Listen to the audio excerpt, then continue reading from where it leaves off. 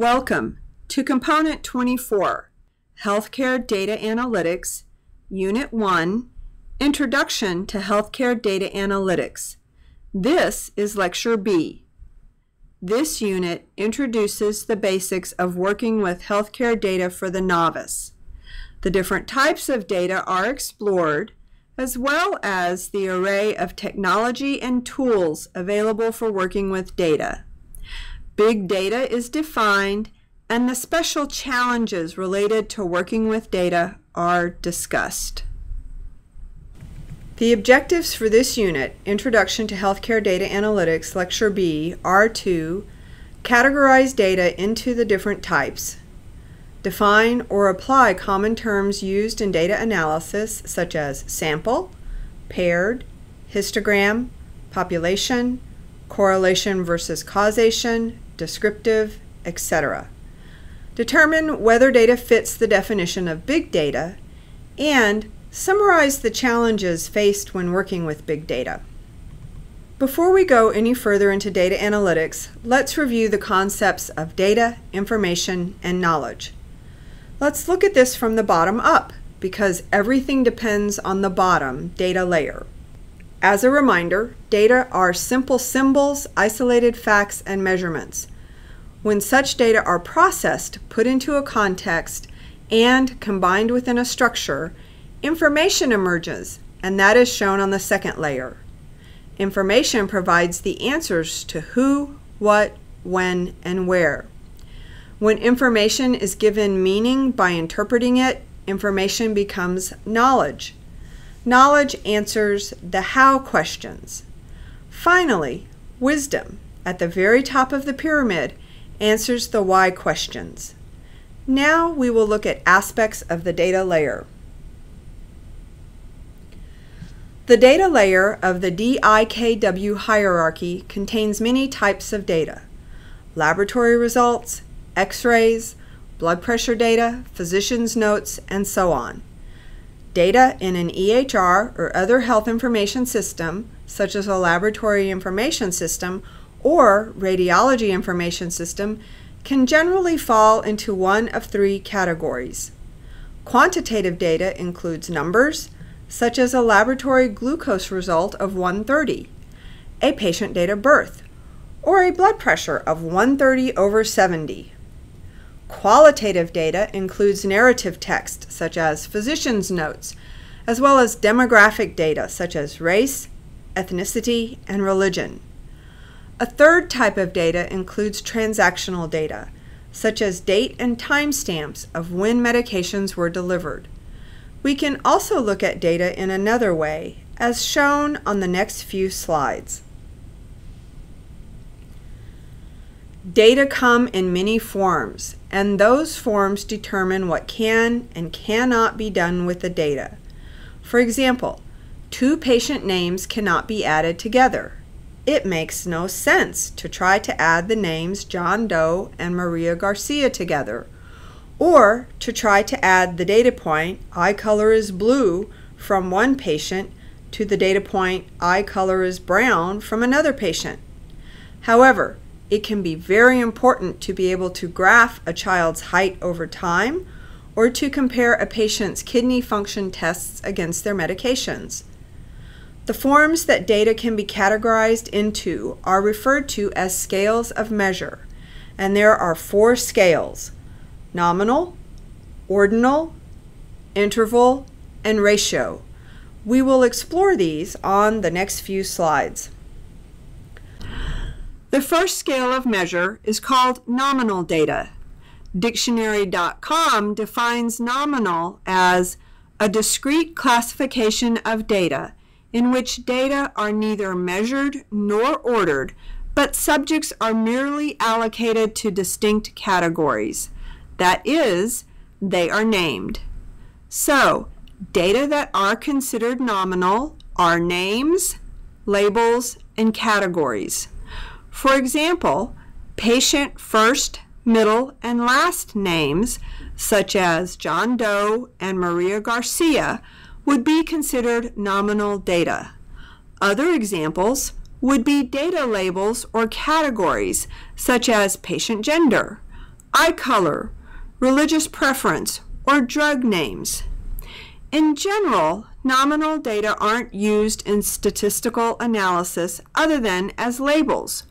You can count the number of patients with the same last name, but it makes no sense to try to subtract a John Doe from a Maria Garcia. Note that the ordinal level includes the properties of the nominal level, so all ordinal data also have a name. Now let's say that we were able to measure Marcus, Amber, and Hans's heights in inches.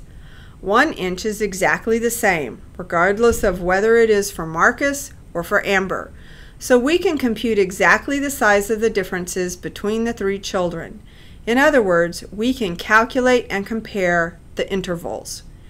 Data that fall into either interval or ratio classification have all the properties of both nominal and ordinal data. That is, these data have a name, such as Amber's height in inches, and they also have some sort of order or ranking, tallest, shortest, middle. But what sets interval and ratio data apart is that with these kinds of data, we can determine and compare the size of the difference between 2 data points, because each interval, such as an inch or a degree, is the same size. 1 inch for Marcus is exactly the same distance as 1 inch for Amber. Note that the distinction between interval and ratio is that ratio data have an absolute 0 point.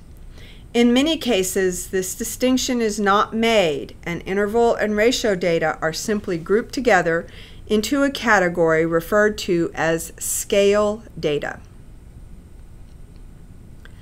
The Health Information Management Association, AHIMA, pronounced AHIMA, identifies several types of inconsistencies and quality issues that can occur when data are captured and stored. These include inconsistent naming conventions, such as systolic blood pressure versus blood pressure systolic, inconsistent definitions, such as how the date of admission is defined across departments, varying field lengths for the same data element, such as one system allowing a patient's name to be up to 50 characters, while another system allows 25 characters. Varied data elements, such as male, female, or you for patient gender in one system, while another system uses 1, 2, or 9, or male, female, or unknown. AHIMA further states that inconsistencies in data definitions can lead to inaccurate data use and health data reporting and can potentially affect the quality of care.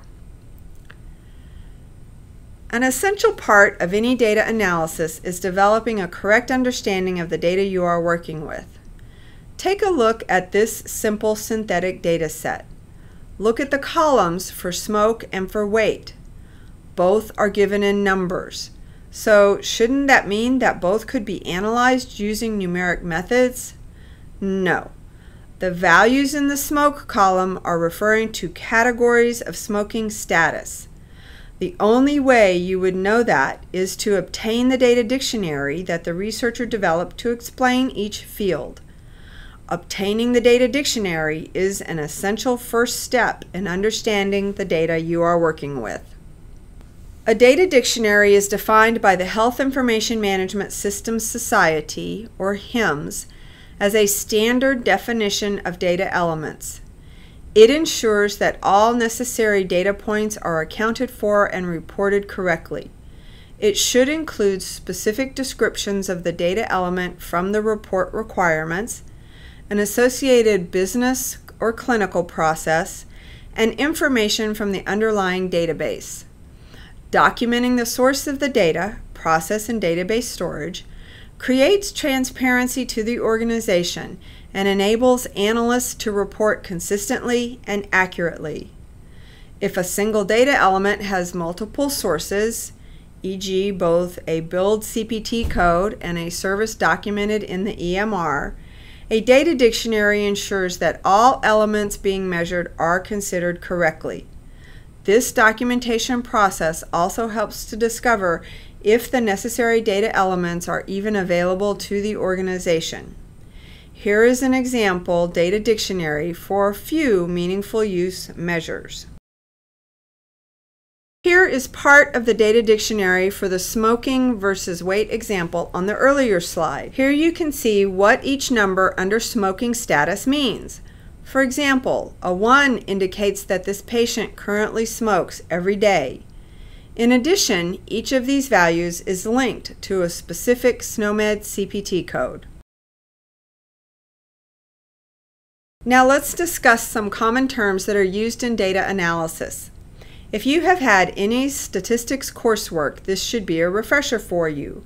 Some of the terms include population, sample, dataset, paired, descriptive statistics, frequency table, histogram, chi-square, t-test, and correlation versus causation.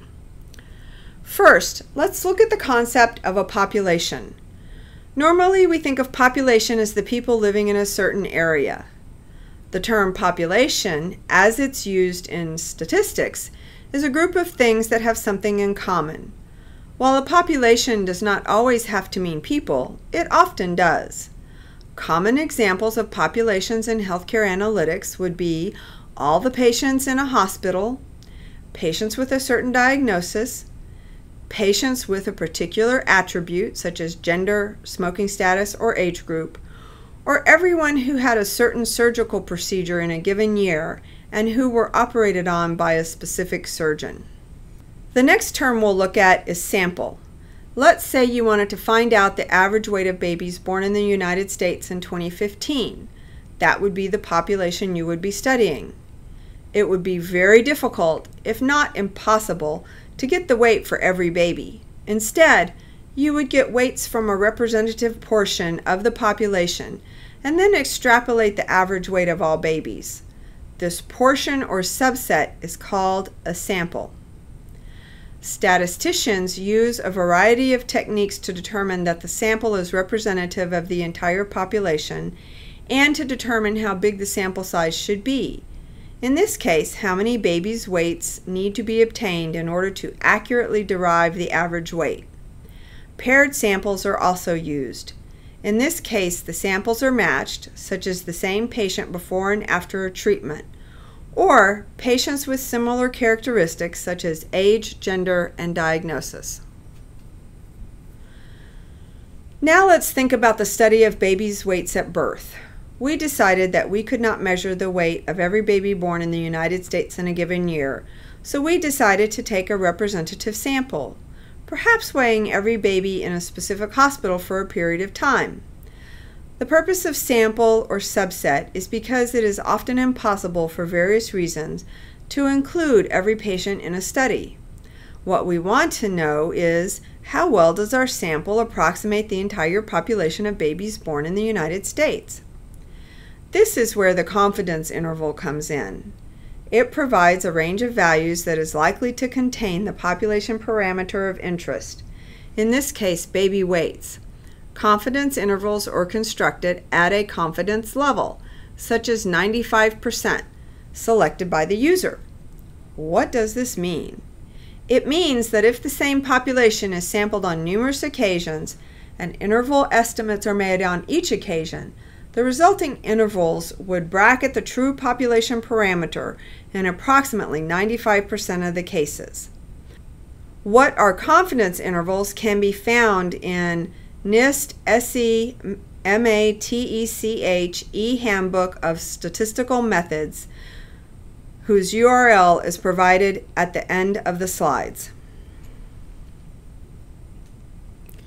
A data set is a collection of data for a specific purpose. For this presentation, for example, the data set is a collection of 500 records that consists of age, gender, state of residence, marital status, blood type, weight, eye color, and smoking status. Descriptive statistics give basic statistics of numeric data and should be one of the first analyses run on a data set.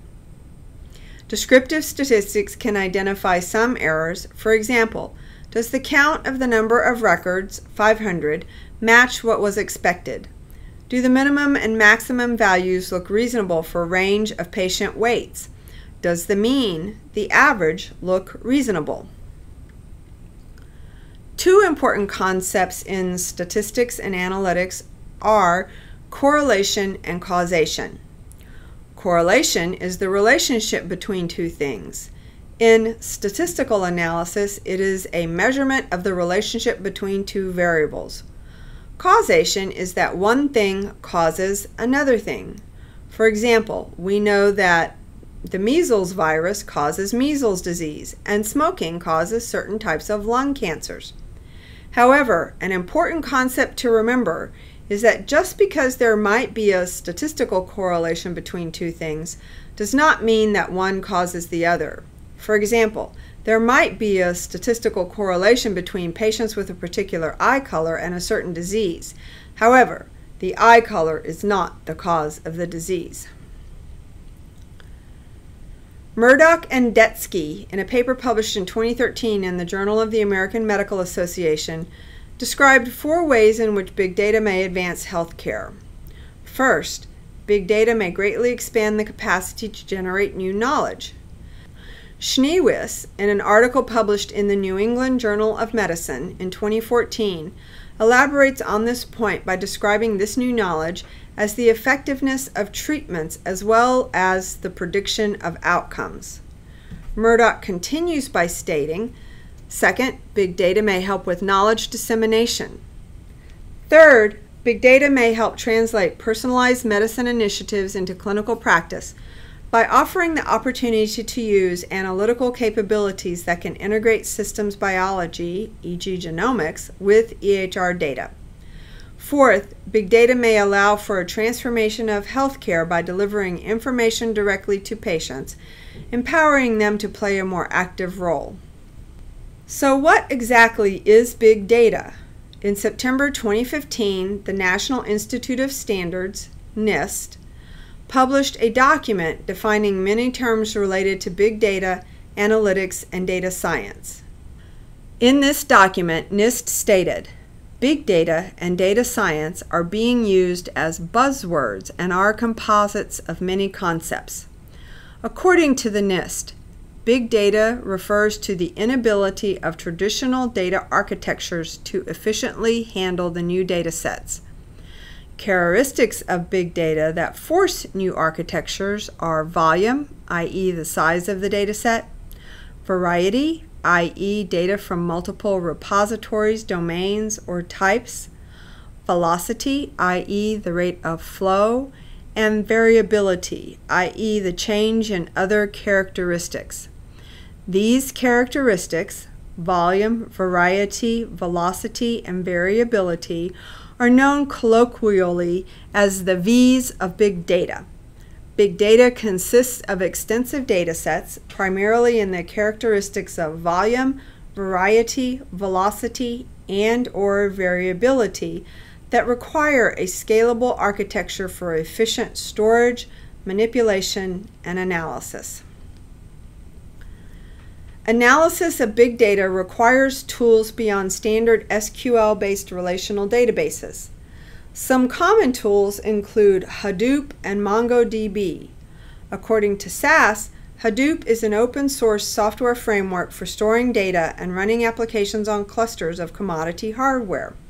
It provides massive storage for any kind of data, enormous processing power, and the ability to handle virtually limitless concurrent tasks or jobs. It does this by concurrently processing large amounts of data using multiple low-cost computers for fast results. MongoDB is a NoSQL database that stores data using a flexible document data model that is similar to JSON. Documents contain one or more fields, including arrays, binary data, and subdocuments. Fields can vary from document to document. As we come to the end of this unit, recall when we talked about learning healthcare systems earlier. Schneewis identifies several requirements for analytics in learning systems. First, there needs to be a way to ensure that all patient groups being compared are truly similar. We need automated tools for analysis, as well as the ability to rapidly run automated tools against new data. There needs to be software that can be used with little training and helps prevent errors in interpretation. And finally, the results need to be easily understood. According to the National Institutes of Health, or NIH, biomedical big data faces many challenges. The unwieldy amount of information, lack of organization and access to data and tools, and insufficient training in data science methods make it difficult for big data's full power to be harnessed. This concludes Lecture B of Component 24, Healthcare and Data Analytics, Unit 1, Introduction to Healthcare Data Analytics. In summary, data come in many forms, and those forms determine what can or cannot be done with the data. Big data has the potential to advance healthcare. Analysis of big data requires tools like Hadoop and MongoDB. However, biomedical big data faces many challenges. This concludes Unit 1, Introduction to Healthcare Data Analytics. This introductory unit introduced the concept of data analytics. We covered different types of data and technologies and tools used for working with different types of data.